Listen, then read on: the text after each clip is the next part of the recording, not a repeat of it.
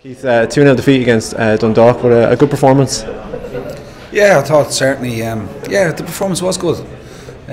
First half in particular, I suppose, we're disappointed to go in 1-0 down. But I thought we played really well in the first half, and we've taken the game to Dundalk. We've played with a bit of tempo and intensity in our play. We created a chance. Their keeper pulls off a good save from a set piece delivery. I'm disappointed with the goal we've conceded. Daryl Horgan, and we spoke to the players previously. The set pieces are really good, Dundalk. And Daryl Horgan punished us for a bad bit of play. I think possibly Dave Mulcahy was impeded in the build-up to the goal. I know there was some murmurs in the press box or around the ground about maybe Dave Mulcahy should have got a red card, but I think quite possibly, now I have to see it back, he was possibly impeded prior to the free kick being given. But it was a bad area to concede, and Daryl Horgan's made us pay. It's all about the chances that we haven't been taking the last couple of games against Shamrock Rovers. Although we did get beaten 4-0, it could have been a completely different result. How has that impacted both yourself and the players? Well, listen, we haven't created a huge amount of chances second half tonight. We're missing Izzy Akinadi at this moment, who obviously was a real threat for us last year. Hasn't quite hit the ground running this year, but he has been impeded in a number of games that he's played with an injury. We've Curtis Bourne, who can score goals. We've Mark Quigley, who can score goals. And certainly goals breed confidence, and winning games breed confidence. And just at the moment, that little bit of luck isn't going our way. But I think the players have shown tonight that they care. That they're trying really hard. They're working extremely hard to try and turn things around and to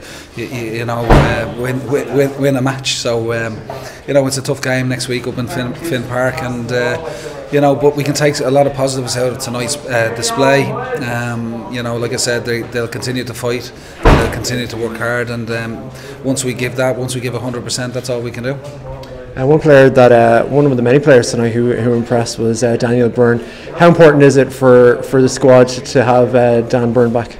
Yeah, well, listen, Dano has missed 18 months worth of football, and to expect him to come back and be at his very best is asking a little bit much. It was always going to take him 10 games to get going. So even Derek Pender had a long-term injury last year. So he's still finding his feet even after 10 games. So Dan O'Byrne has proved his versatility tonight by playing that little holding role in the middle of the park, and I thought he'd done really well. Obviously we can use the ball a little bit better, but the pitch doesn't help. The ball doesn't run true on the pitch, and it's not helping our performance. We've had a pretty disappointing April. We look on to May now. As you mentioned, we're playing Finn Harps away. Realistically, is 3 points that we should be picking up? Well, we have to go there. We'll try and win, pick up 3 points in every game that we play, and that was the intention coming here tonight. Although nobody gave us a chance against Dundalk, I think we more than matched them throughout the game. They're a good side. They've got players that have played with each other for consistently over a good number of years, and they have a habit of winning games and dominating the ball. So at 2-0, it's quite difficult for us to come back into the game then. But we've got to go to Finn Harps, and we've got to obviously try and pick up a result, and we'll be going there to win the game, that's for sure. And finally, we were drawn at home to Galway in the second round of the FAI Cup. Is that a game you're looking forward to? Yeah, well, listen, it's a tough draw, but we're at home, and we're expected to win. Galway are riding high in the league at the moment, so we can only. The draw could have been kinder, obviously, but we can only face what comes out of the drum, and it's Galway, and we got to try and obviously progress to the next round by beating them here at home.